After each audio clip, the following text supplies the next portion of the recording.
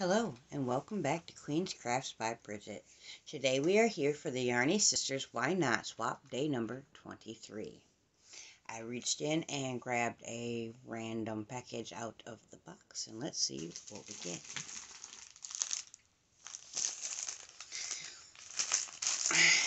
No real work to show you. I've been outside and we started fencing and clearing our fence lines, so I've only had time to craft at night, and I haven't gotten much done. I've been exhausted.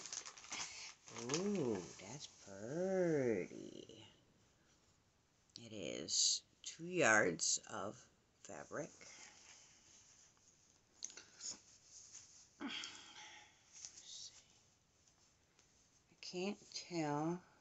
It might be cotton polyester blend by the feel. It's got a bit of a stretch to it.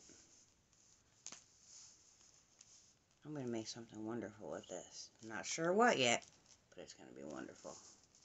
Thank you very much, Charlie. I have enjoyed all of this. Oh, and let me show you how to do a cake cozy.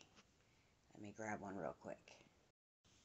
Okay, for the cake cozy that I sent, looks like this. Find the sewn seam and put that to the bottom. Put your hand inside. Grab your ball of yarn.